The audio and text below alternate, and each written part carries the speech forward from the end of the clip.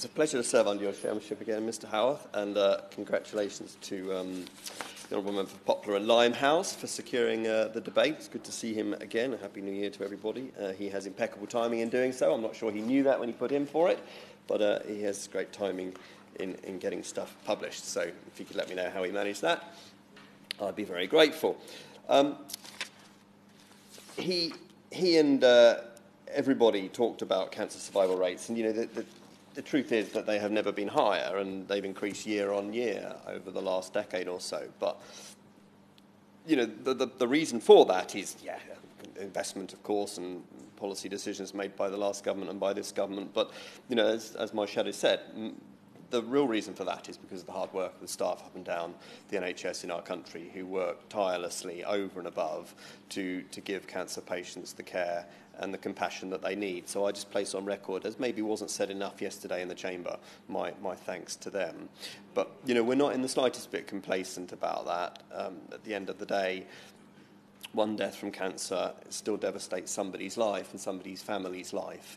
And we know there's so much more that we need to do to ensure that we deliver the world-class cancer outcomes in England that all of us want and expect for our constituents.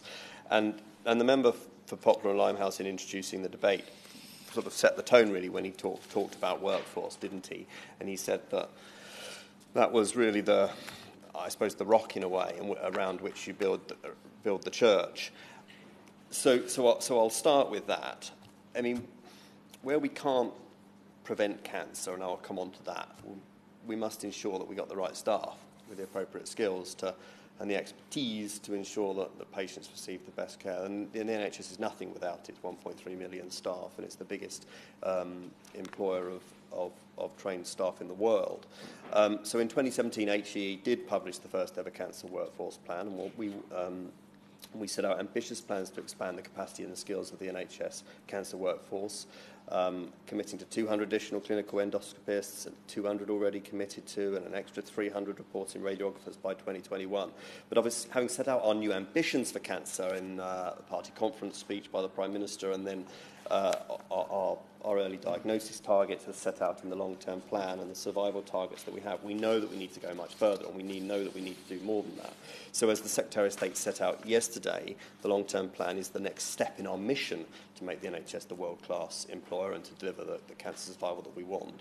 But to deliver on these commitments, we've asked Baroness Dido Harding, who's Chair of NHS Improvement, to chair a rapid programme of work for the Secretary of State. She will engage with staff, with employers, professional organisations, trade unions, the charities in this space, the think tanks, members in this House, all party groups, to build the workforce implementation plan that matches the ambition that is set out in the long-term plan. She will provide interim recommendations by the end of March to the Secretary of State on how the challenges of supply, reform, culture and leadership can be met, and then final recommendations later in the year around the spending review as part of the broader implementation plan that will be developed at all levels to make the long-term plan a reality.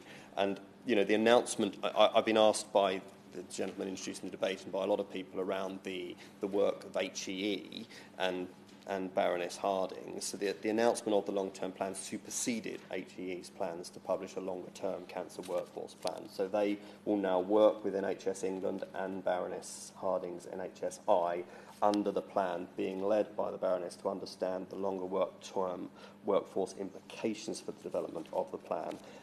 As I said, March, full implementation plan published later in the year. I didn't say soon. But I can't give the House an exclusive this morning. The gentleman introducing it also talked about Sir Mike Richards' screening review. So that will make initial recommendations by Easter this year and finalised in the summer. And as it says in the plan, I just want to quote this. I think it's important to further improve delivery of screening programmes, increase uptake. And I know that my shadow is concerned about that, me too, and learn the lessons from the recent issues around breast and cervical screening, and to modernise and expand diagnostic capacity. Well, I will, but people won't get their responses. So, I'm grateful to the Minister for giving way. Will he agree that a crucial part of success in early diagnosis is for both the NHS and local authorities and their public health budgets to have specific strategies to engage with minority ethnic communities to raise awareness of cancer symptoms and to encourage them to take part in screening programmes. And that's an essential part of an effective strategy to improve treatment of cancer in this country. Yes, that's why this House gave all upper-tier local authorities the power to be effective public health authorities with ring-fenced public health budgets, £16 billion during the spending review period, and obviously decisions will be made about that going forward. But that's one of the reasons why we did that, because we believe, obviously, her borough will have different priorities and different demographics to mine in Hampshire. That's one of the reasons why we did that. It is a matter of statement of fact, Mr. Howarth, that I'm clearly not going to get to respond to everybody's points in the short time that we've got. And I will, as I always assiduously do, respond to everybody in writing the points they've made. So I'll try and take a few themes in the minutes that I've got.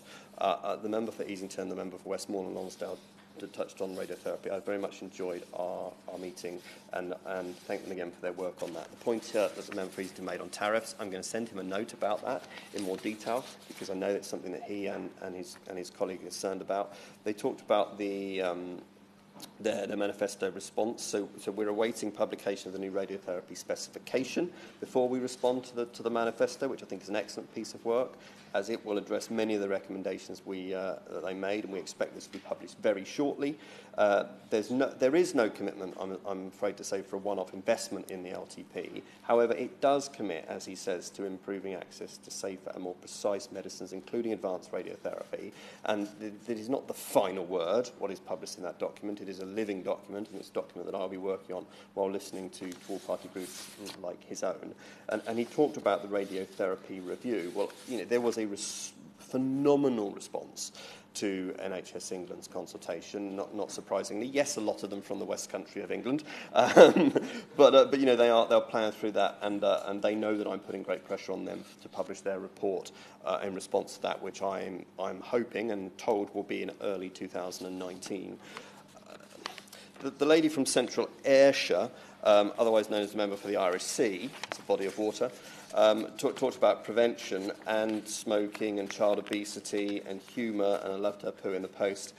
There's a great charity talking about men's bits called It's in the Bag, which is good in promoting testicular cancer. I think she's right to talk about prevention. I'm the Minister for Public Health and Primary Care and Prevention, and I think the Secretary of State has made prevention one of his top 3 priorities. She knows that it is a key thing for me. Yes, smoking is still the biggest preventable killer in our country today, as I said in the House last night around the SI debate.